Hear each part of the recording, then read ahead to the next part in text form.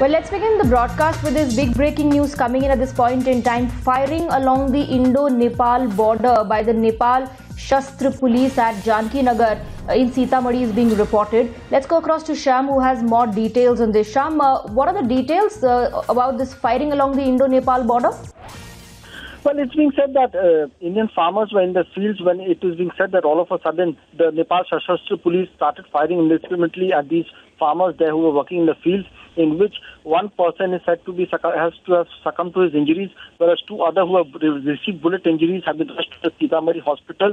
Now, we all know that there has been some tension along the border after Nepal trying to amend its constitution to adopt a new map, and in its new map, certainly several Indian territories places have also been shown in the map, which will be adopted by the Nepali parliament. So certainly of late, Nepal has been siding with China and the PLA, and there has been tension because of this.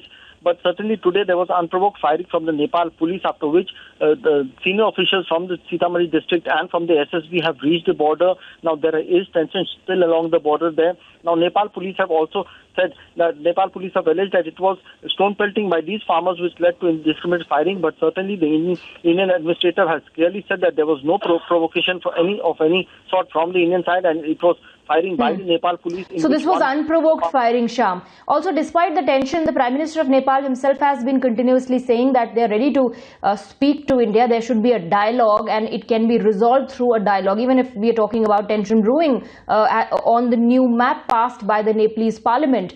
But this firing was unprovoked. Well, yes, absolutely, Swati. Now, it's been clearly said that this was an unprovoked firing, and all of a sudden, now some sources also said that one person is said to have been forcibly taken away by the Nepal police as well along with them, but certainly it has not been confirmed by the administration. That the DSP of Sitamarhi, Anil Kumar, has rushed to the location there, along with senior officials of the Sashastra Seema Bal who manage the borders along the Indo-Nepal border. Even senior officials of the SSB have also rushed to the location. Certainly, forces from both sides are deployed at the border as of now, and there is tension brewing at the border right now.